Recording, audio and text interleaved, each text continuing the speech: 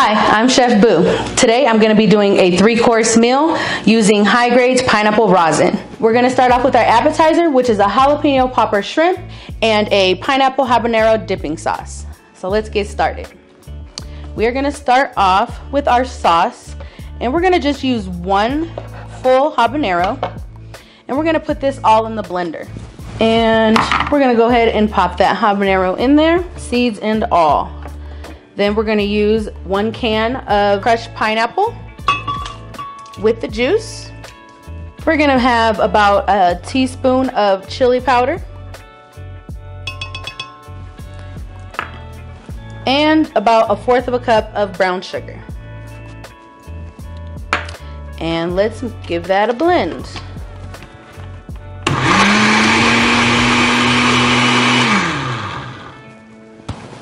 And that is our pineapple habanero sauce.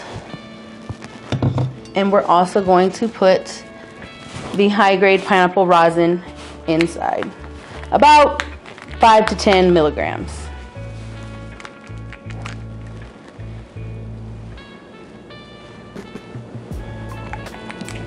There we go. Give it a good mix. And you have your dipping sauce ready. You can go ahead and put that to the side, refrigerate, and cover with plastic wrap. Now we're gonna go ahead and start our jalapeno popper shrimp.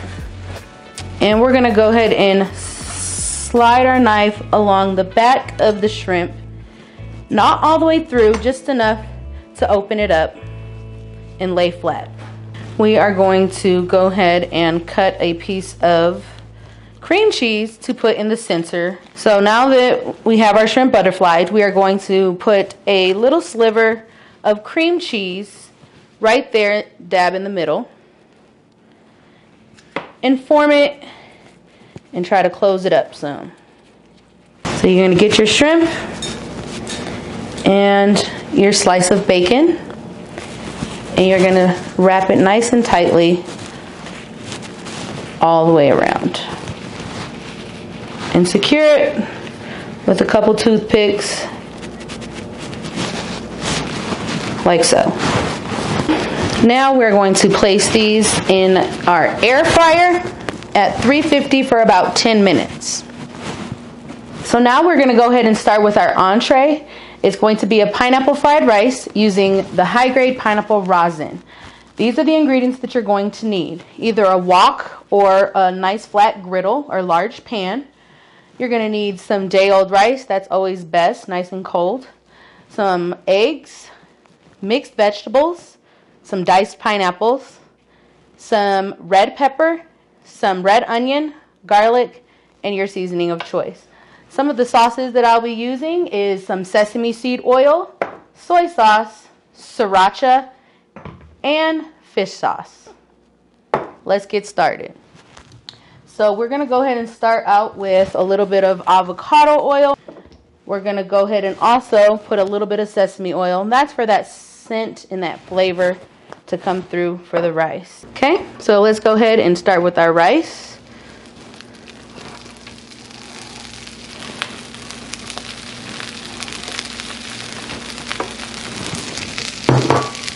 And we're going to put some onion.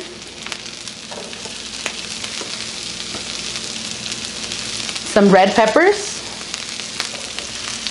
and we want about a third to a half of a cup of each, depending on how much rice you use. This is about 2 cups of rice.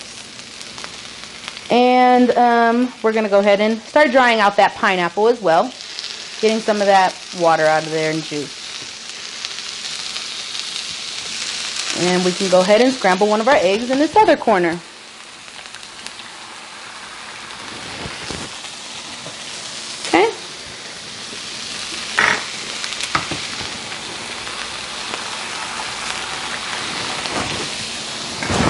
So there. Now, let's give it a good mix.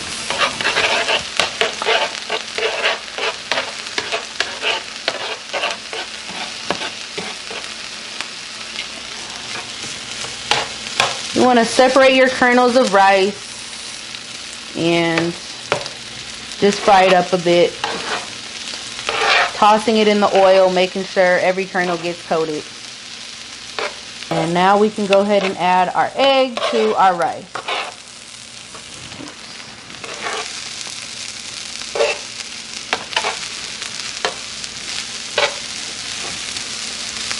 While that's cooking up, we can go ahead and add our sauces.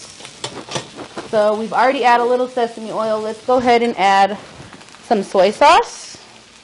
That's going to be our salt. And giving it some color.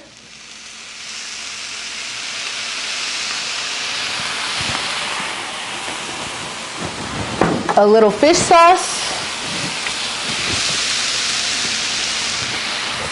Just about, maybe not even a half of a teaspoon. And about your preference. I like mine's kind of spicy, but we're going to add about a tablespoon of sriracha.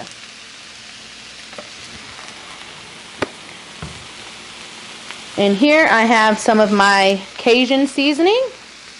We're going to add a couple pinches of that. This is no salt as well, so not too salty. Then we're going to give it a good mix again. Flipping it over and not so much stirring it. You don't want it to be mushy. You want to get it nice and firm. Mixing everything together.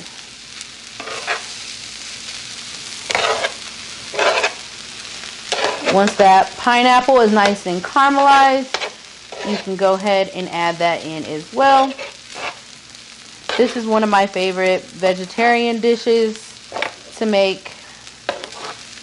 You can always add meat in it as you wish. Shrimp, chicken, steak. Then once everything is nice and caramelized, you can go ahead and add in your green onion.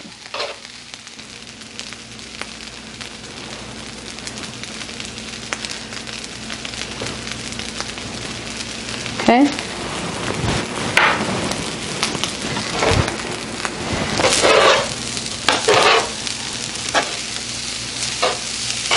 And at this point you want to taste for salt, if it needs salt or anything else.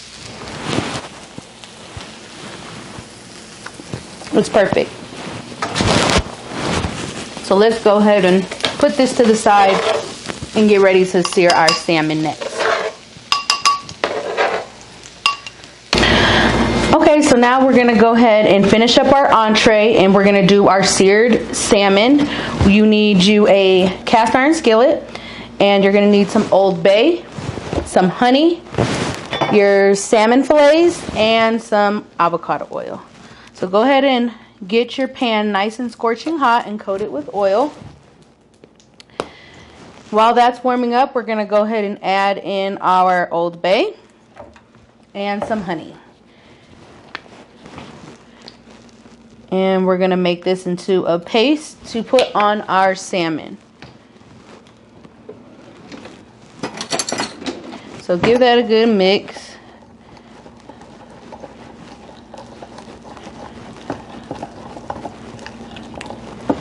Okay, and we're going to get our salmon fillets and coat them evenly all around. Once you have evenly coated that, you want to get it into your hot pan and you want to hear that sizzle. Perfect. So now let's go ahead and put our pineapple bowls together. We're going to put the fried rice on the bottom, and then we're going to have our seared salmon right here on top, along with our sauteed veggies. You can use whatever sauteed veggies you like. I'm using zucchini. So once you have your salmon nice and brown on both sides, you're ready to go ahead and plate it.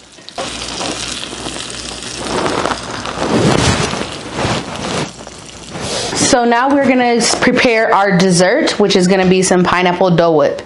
Also using that pineapple rosin.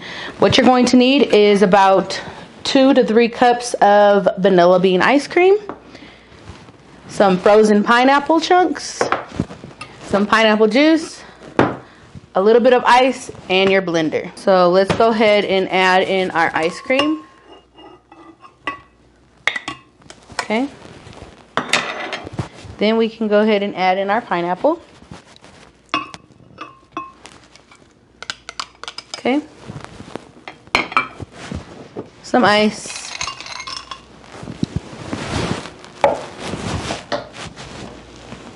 And a little bit of pineapple. This is pineapple coconut. Not too much. You want it to be like an ice cream texture. And go ahead and blend the milkshake cream option. It completely mixed. You want to go ahead and transfer to your piping bag. We're going to put this in the freezer to get a little bit more firm. So now that our ice cream's set, I went ahead and scooped it into our dessert bowls. And we're going to go ahead and infuse with that pineapple rosin. This is dessert, so we'll end it nicely. About 10 to 15 milligrams each. And there you have our high-grade pineapple Dole Whip using the pineapple high-grade rosin.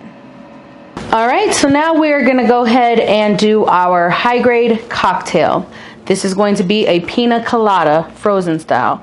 So you're going to need some ice, of course, some frozen pineapple, some coconut water, pineapple juice, I have pineapple coconut, and some of this cream of coconut squeeze. And we're of course going to be using the high-grade pineapple rosin. So let's get started. Go ahead and start with your ice. And then we can go ahead and throw our pineapple in there. Okay. We're going to do about a half a cup of coconut water.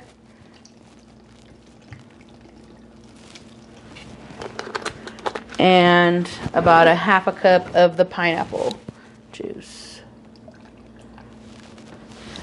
And you want to give about 3 or 4 tablespoons of the cream of coconut. Make sure you shake it really well.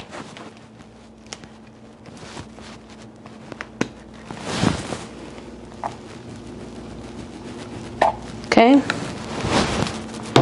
And we'll add about 10-15 milligrams of the pineapple rosin. Alright, so we're going to go ahead and get our glass, and we're going to put a little of the cream of coconut in the inside, as well as some of our Marciano cherry juice. And then go ahead and put in your pina colada.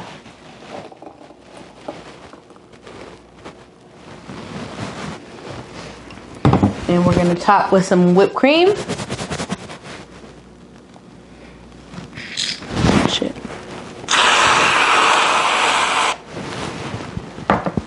And of course, what would it be without a cherry on top?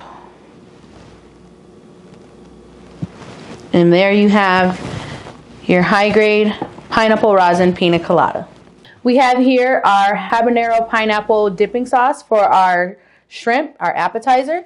And we have our fried rice here. This is our entree with our seared salmon and veggies. And then we also have, for dessert, our pineapple Dole Whips, and to drink, a nice pina colada. And we're going to go ahead and infuse the rice. And this sauce has already been infused, so we'll just infuse our drinks. And our ice cream has already been infused as well. So there you go. Altogether, that's about 100 milligrams altogether for our 3-course high-grade meal.